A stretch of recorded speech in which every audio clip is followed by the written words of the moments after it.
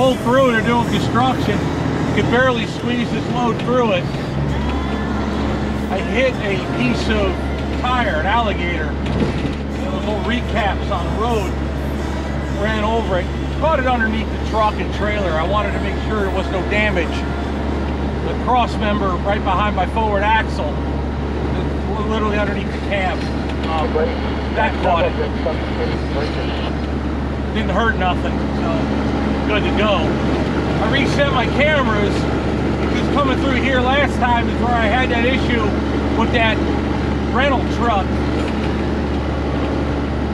I wanted to make sure I came through here with the cameras running this time because I think the last time the cameras had died.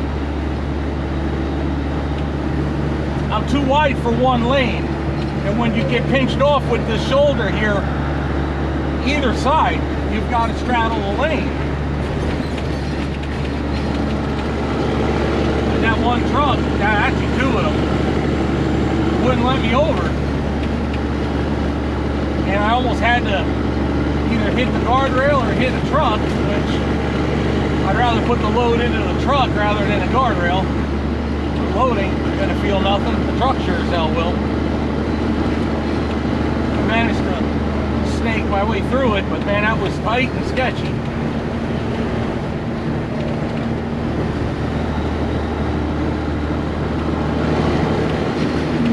It's a game I would just rather not play.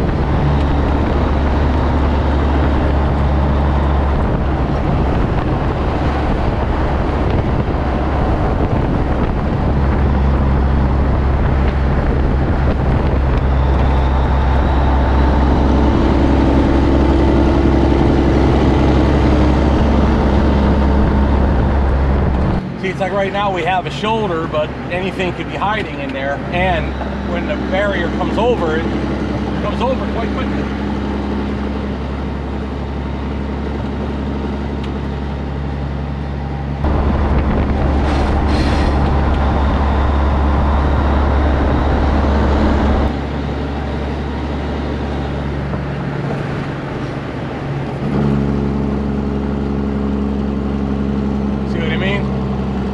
Comes right in.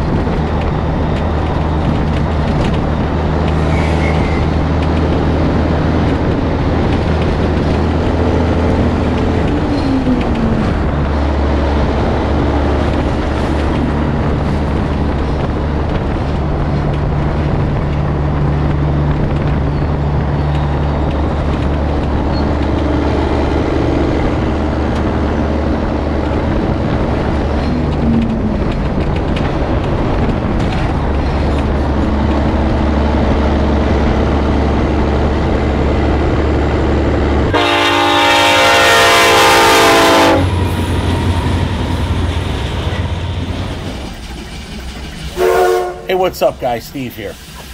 Have you guys checked out the new channel, FSC Railroad? If you have, you should. Now you're probably wondering why I started this channel. Well, for me it all started when I was a kid. My grandfather used to take me to see the old Conrail trains that would run through the neighborhood where I grew up. So ever since then I've been a big rail fan. Just most people didn't know about it. I got into the trucking industry, not the railroad industry. But railroading is still a passion I have. So go ahead and check out my new channel, FSC Railroad.